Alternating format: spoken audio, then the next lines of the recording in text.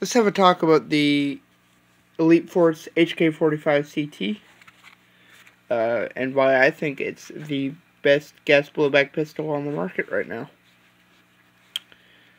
Let's start off with its features. Double action, which means that it pulls the hammer back when it needs to fire. As you can see, it's very snappy. Also has a decocker, which is very neat, I think.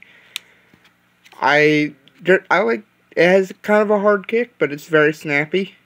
You can get some follow-up shots pretty quickly.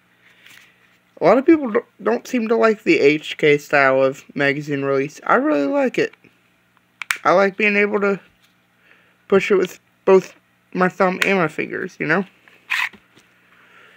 Magazine holds about 20 rounds. That's what it says on the box. But I found that it holds around 30.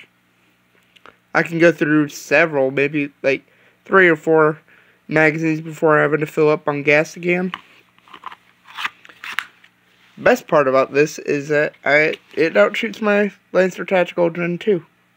Range-wise, at least. Not fire rate, obviously. Yeah. Oh, I still like how the grip conforms to my hand. Feels very, very nice. And the trigger's nice, too. The breaking point's kind of odd, though.